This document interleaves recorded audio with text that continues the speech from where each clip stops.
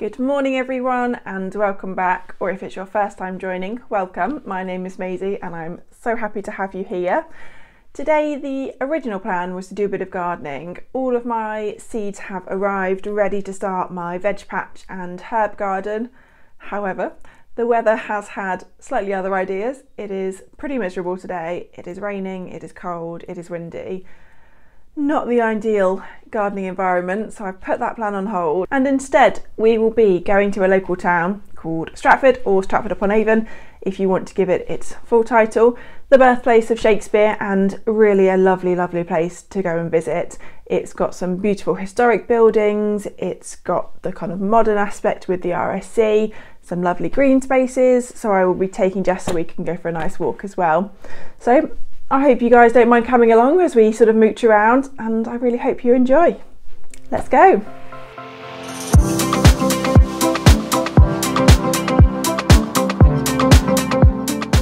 So Stratford is a town that sits very handily right in the middle of England, in a place very aptly called the Midlands. The Midlands is split into East and West Midlands, with the West Midlands holding a county called Warwickshire, in which Stratford sits.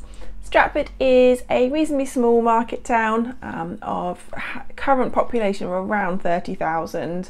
It was granted its market licence to hold a weekly market by King Richard I in 1196. The notable thing about Stratford is the fact that it was the birthplace of Mr. William Shakespeare. He was born, they think, they don't actually have an exact birth date for him, around the 23rd of April 1564. He was born in what is now obviously known as Shakespeare's birthplace, but was his family home where he lived with his 7 other siblings, his mother Mary Arden and his father John Shakespeare, who was a glove maker.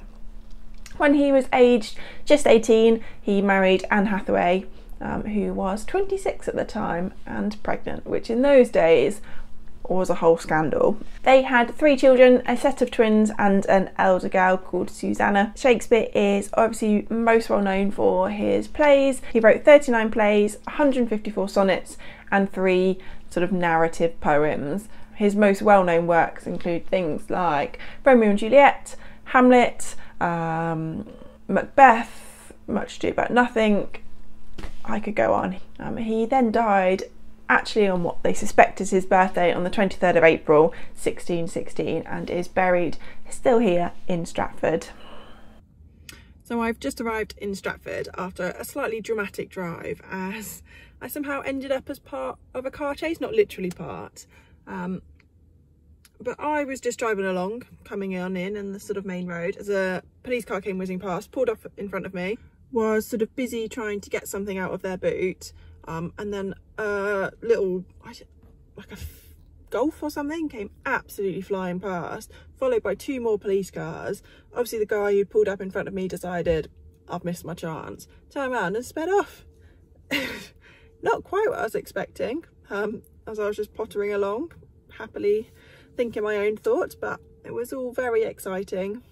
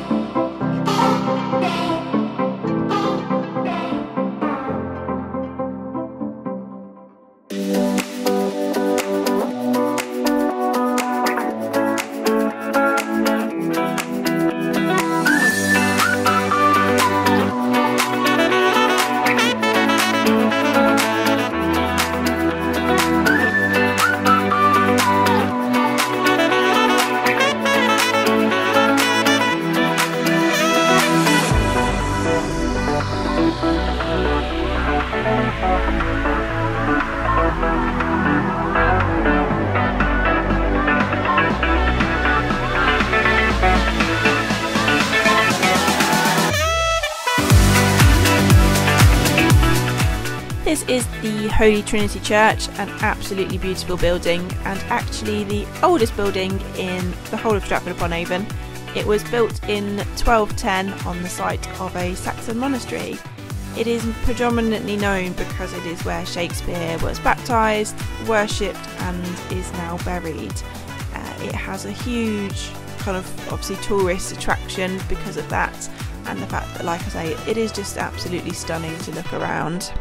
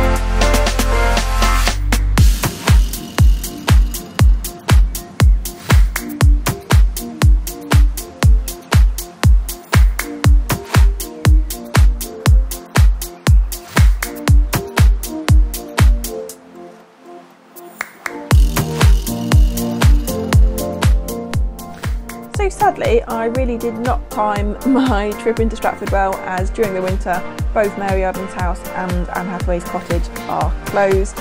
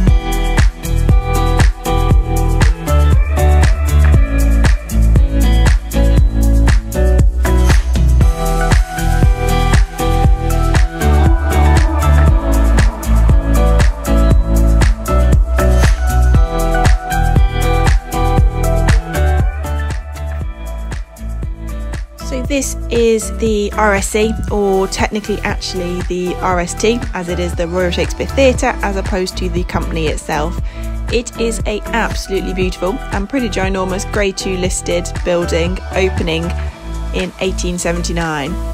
It then unfortunately had a rather large fire in March 1926, which completely gutted it, meaning it had to be rebuilt and relocated, opening again in 1932.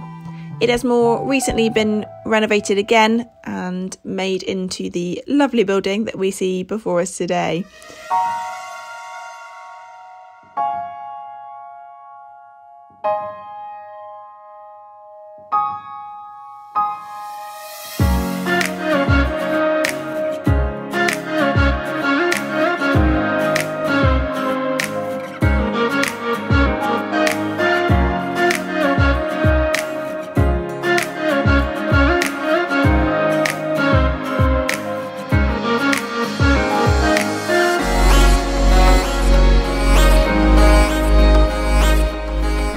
Mary Arden's house actually sits just outside Stratford in a village called Wilmcote.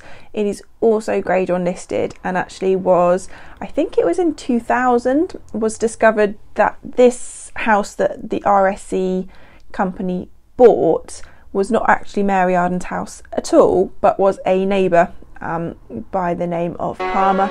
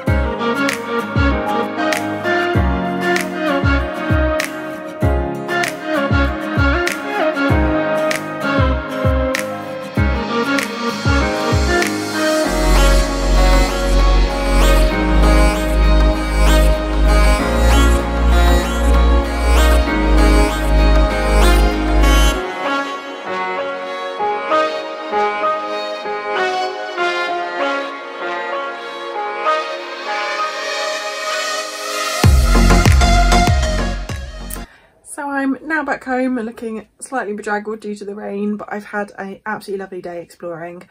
I hope you have all enjoyed coming along with me, and I will see you all next week. Bye guys.